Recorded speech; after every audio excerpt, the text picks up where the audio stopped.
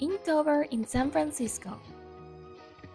Hi, I'm Melanie Mansick and I'm doing the Inktober challenge this year, and even though I love drawing every day, it takes time and effort, and after a few days I felt like I needed to pick me up because I was losing motivation and inspiration.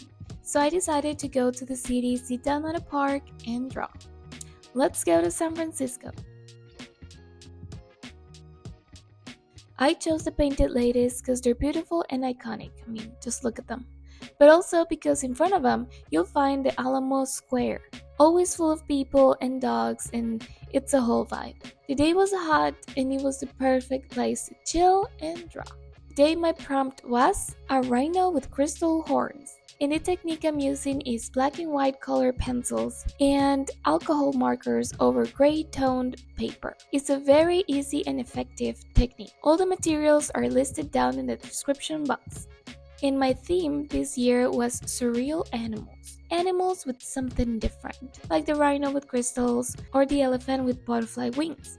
It's been a challenging but also super rewarding theme. I really like it. Besides the beautiful Victorian houses, this area also has amazing murals. San Francisco is full of art, and you can even go on mural tours around the city, where you'll be able to see some of the best murals. Super inspiring. Now I have to admit that I didn't properly prepare for this drawing. I didn't bring a reference photo to follow, and that's why the rhino it's not perfect or super detailed.